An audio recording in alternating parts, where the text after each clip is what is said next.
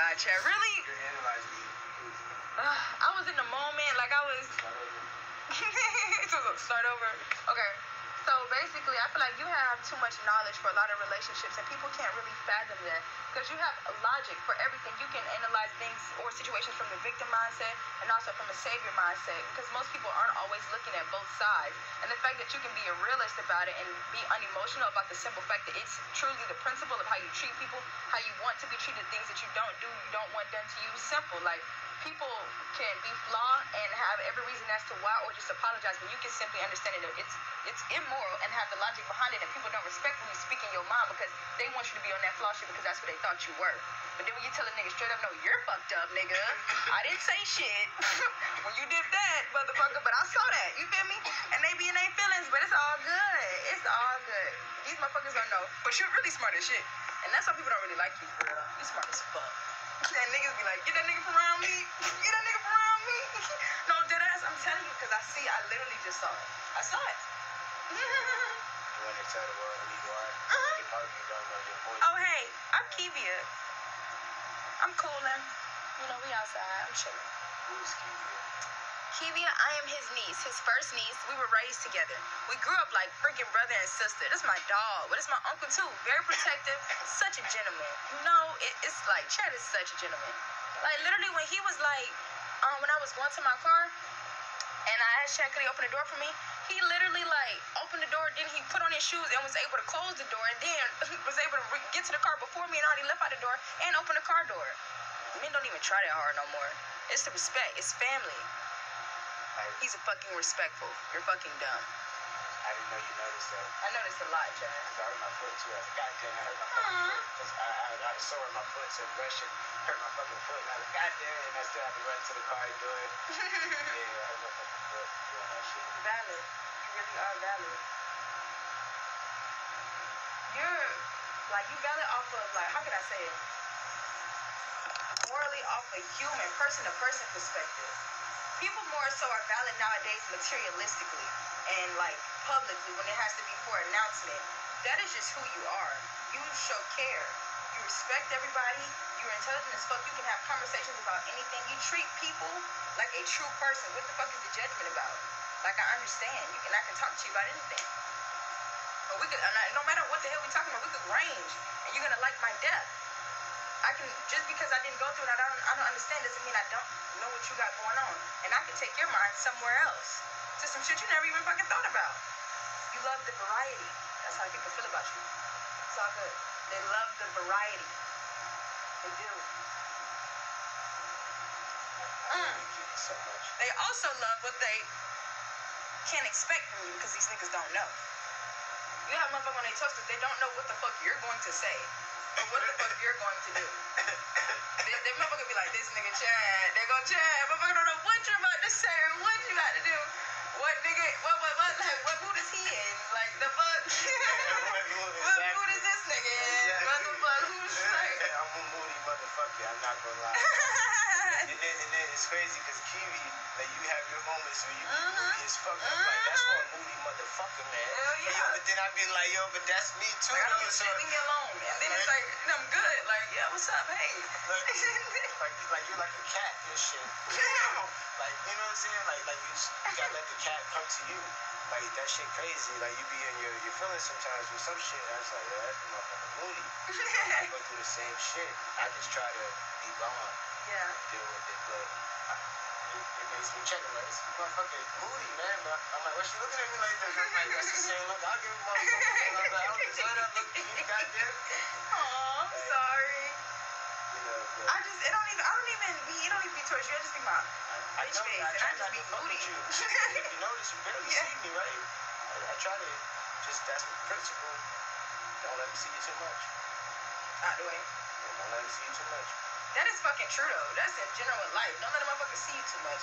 They see you too much, they start asking for unnecessary shit. They want you around too much. Live your fucking life. Like, leave me alone. Like, they should not even ask them. Like, if they see rubbish, like, they want to ask you to leave. You know, it's like, Yeah, overstaying your welcome. yeah, it's Type. just, you gotta make a mission. Yeah. They won't listen to you now. That's why I took my ass to New York. 4 years. So dip on their ass. Say less. Message understood. As soon as I left, they treat you different. You got fucking different. Nigga, acting like a... Instead of me and Dad. Even when I came back from Gigi's wedding, that's when he was like, realized that his children were blaming him for running me away. And he was like, we gotta stop this, bro. My kids think I ran you away, bro. We gotta fight. So that's why. And if someone goes to think you ran someone away, can you imagine the image that is painted of you? What the fuck? Like, you're mean as shit. Like, you're mean as hell. Like, for real. Who the hell do you think would want to be around you? Alright, but look. Nigga need to have a safety warning. Fuck. Alright, so, we're trying to think of it on a deeper level. Okay. So that's it. Alright, so look. We could look at it like, you're so angry, you're this bad person, no one wants to be around you, right?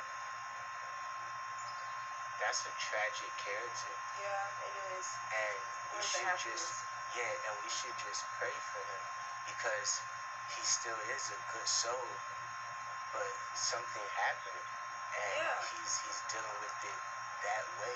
You know what I'm saying? And it's just like what happened that you can't address and try to heal from? He's being victimized. You just I know. I try not to get, like, sometimes I have an attitude as well, but I am more so, I've told him myself many times, I accept you for who you are. Like, you don't know how to accept love nor give love. He's not a bad person, and I text him that. I tried to let him know, like, I snapped him. Everything's cool. You came and you needed help. He thinks he can choose when to be a good person or an actual person. That shit's fucking. How the fuck do you do that? That's the thing. How do you do that? That's the issue. What? Yeah, that's the thing. You have to, almost that's what I try to do. Like, you need to tell him. Yeah. I got you. Yeah, I swear. That's why I took a good jacket. You good? Fresh out the shower. I swear, actually.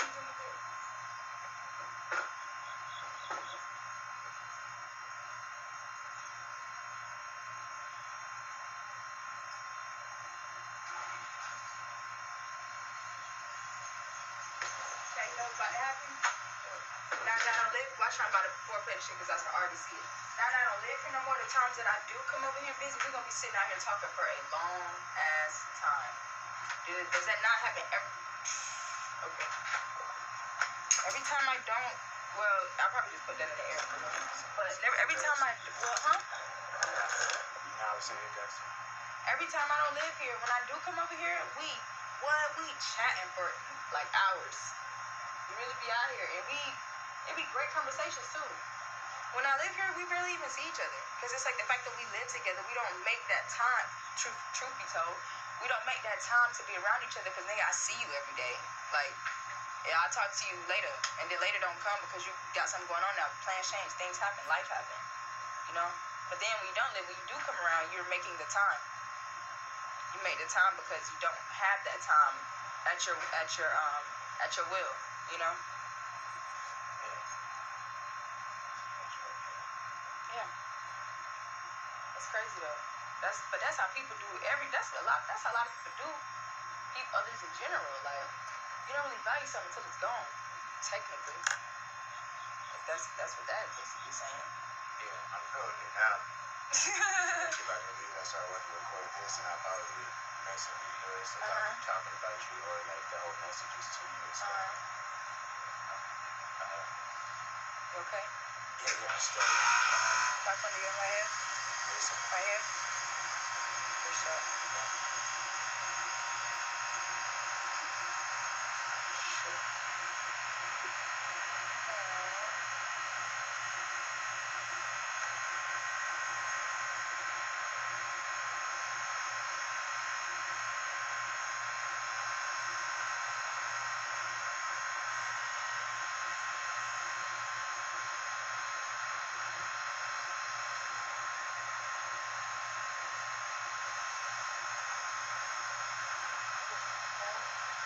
That was a good time.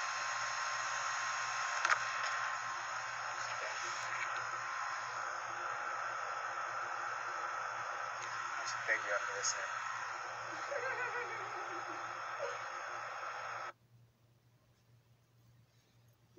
So that was basically like my first reaction video. Basically, you listen to an audio file I recorded on my phone of a conversation with my niece, Kiwi. She has 2 YouTube channels. Her first one, Kiwi TV, Kevi TV, and then she has a new one. It's Kevia Kanai, so it's Kevia, and then a space and Kanai. His middle name is Kanasia, so Kanai. She said Kanai. Kevia Kanai. She has her own YouTube now. So you all just watched my first reaction video, and you got to listen to the podcast with Kiwi and myself. That made me realize like her and I would do a really nice podcast. You know, podcast with my niece. That would be cool. You know, because we did be vibing and smoking. We were smoking the whole time. You heard me coughing. That was about it though. But now we came up with a new word for it. We call it soda. That's our new thing. Just call it soda. But I know soda could have been like a term for coke maybe or something, like cocaine or soda or some shit. But we just call it soda, you know, whatever. Or ginger ale. If you don't want to say soda, just use a type of soda. You want some Sprite? You got some Sprite? Yeah, you got some Pepsi? You know what I'm saying? I ain't got no Sprite. I got some Fanta. You know what I'm saying? It's like different strands and shit. Yeah, I got some. You know what I'm saying? So you all just got to hear that. And I'm going to be doing that. I'm going to be playing my audio files and just sit here, just kind of feel myself listening to it and just do reaction and just get the reaction, my reaction of my audio. I think that's funny because you get to see me kind of incriminate myself because I play it. The reaction is the incrimination because I play it, don't know what I was saying on there, hear it back like a fan, like, oh shit, like, and then you can see when I can admit that, like, what I said was like, like one of those, like, you know what I'm saying? Like, I say some shit and then I just look at you like, oh shit, because it's like, I said it a long time ago or recently, but I don't remember the script 100% because there was no script. So that was how I felt at that moment. And now you get to see me listen to it, see me hear it. You get to watch me listen to it while you listen to it as well. And get to actually see when I'm shocked or surprised by something that I said. So I look forward to doing those. I wish I had more bud so I could just kind of be smoking inside of the reaction videos because I'm just going to be sitting there listening. And a lot of that stuff is long, bro. 30 minutes, 45 minutes, an hour. So, you know, I would like to just smoke to it. That would be a lot better. Like, yeah, I'm sitting here just smoking. Listen to an hour file real quick and record it on video. So, boom, smoking, listen to it. Oh, shit, laughing. And I'll be more chill sitting down for 45 minutes just listening to me talk. Like, you know. So, but thank you all for watching. I really do hope you all enjoyed that podcast with Kiwi. I wanted to get that out of the way and put that up. I even have another conversation that says 30 minutes long. It's I titled it Jacob and I Conversation. So go ahead and do that. But yeah, start doing my reactions and going to my old audio files and just playing them on video. Like, I'm just so mad I never thought about that at 25, like when I was recording all this audio and I didn't really know how I was going to get it on my YouTube and stuff. How am I going to get these audio files on my YouTube channel, man? You know what I'm saying? And yeah, figured it out. Simple. Play the audio on video. shit, man. You know what I'm saying? So thank you all for watching. I'm gonna take a break for real now. But listening to that did cheer me up because the video right before you saw me crying, so this one cheered me up. Thank you, Kiwi. Thank you.